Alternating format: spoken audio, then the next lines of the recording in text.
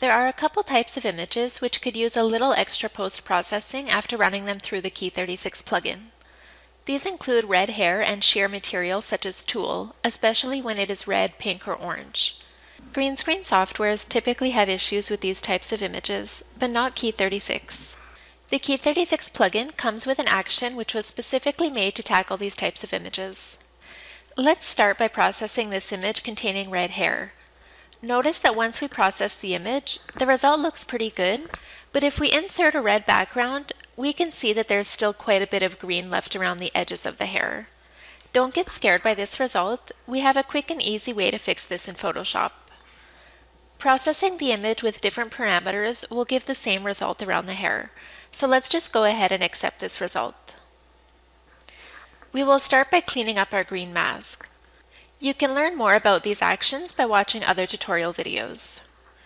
Now I'm going to put in a background color to better see what I'm doing. In order for us to change the color of the hair, we need to work directly on the tint layer. To do this, I will play the action called Color Brush Prep.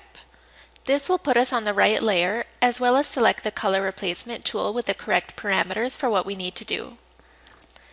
If for some reason you don't have the Color Brush tool preset, you can check the KEY36 help desk to find instructions on how to load the tool presets. Now we need to click on the foreground color and sample the red hair. This is the color we will use to paint around the edges of her hair. We then need to click on the background color and sample an area of the hair that still contains some green. This is the color we want to replace. Now we can simply paint over the edges of her hair. As you're doing this, you can adjust the foreground and background colors if needed. The important thing to remember is that your foreground color is the color you want the hair to be, and the background color is the color you want to replace.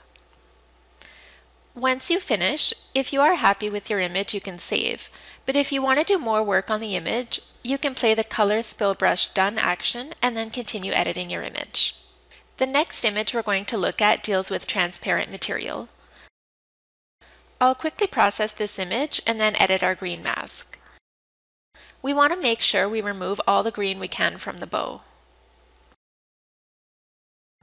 Now if we zoom into the red bow and view the image with a gray background, we can see that it still looks a little bit green. We need to repeat the same steps we did for the previous image. So first, I'll play the Color Brush Prep action.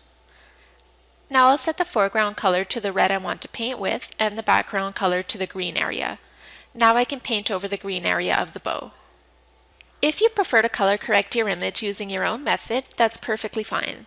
The actions and tool presets are just here to simplify your workflow to receive the best possible result. You can watch more tutorial videos for information on the other KEY36 actions and tool presets. Thanks for watching.